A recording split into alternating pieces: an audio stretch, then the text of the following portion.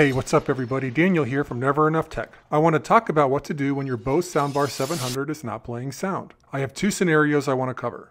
The first I think is specific to LG. The second scenario more general. See timestamps in the description. So I just bought a Bose Soundbar 700 system to review. I had no trouble setting it up the first time on a 2020 Samsung TV. All went fine. Peachy. Later on, I moved the entire system and tested it on the LG C8 in my parents' living room. Everything was plugged in correctly, but God bless it, the bar just would not produce any sound.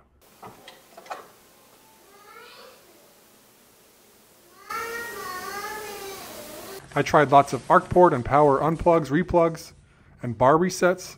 Nothing seemed to work. You aren't sure which product you need to smash. Anyway, I finally unplugged all the rest of the HDMI connections.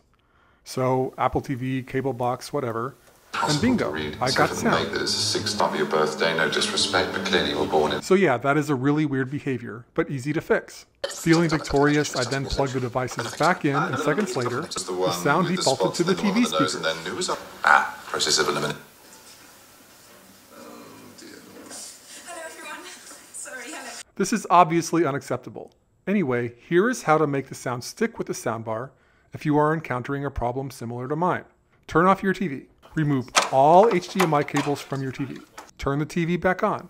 Go to sound settings and set the sound output to ARC or ARC. Yes, even with nothing plugged in yet, LG lets you do this. Connect your soundbar to the ARC port first before plugging anything else back in. And then connect the rest of your devices. After performing these simple steps, I was able to get the sound to stay with the bar even after I plugged in other HDMI inputs. A true victory. Nothing fixed. Nothing I couldn't heartlessly. Anyway, hope this method solves your LG Bose problem. Okay, my second scenario. When I took the Bose system back to my Samsung TV after the LG experience, the bar system was just simply not recognized as a sound device. I could not manually set it up. The TV would not even give me an option to select ARC as an output. I might as well have been trying to plug a Roku box in there. So if your Bose bar is not getting recognized, my suggestion is a complete system reset. I know this sounds scary, but it's actually pretty easy and you have nothing to lose if your TV's not talking to your bar. Here are the steps with the Bose Soundbar 700. Grab the remote and some courage and hold the power button and skip forward button for 5 seconds.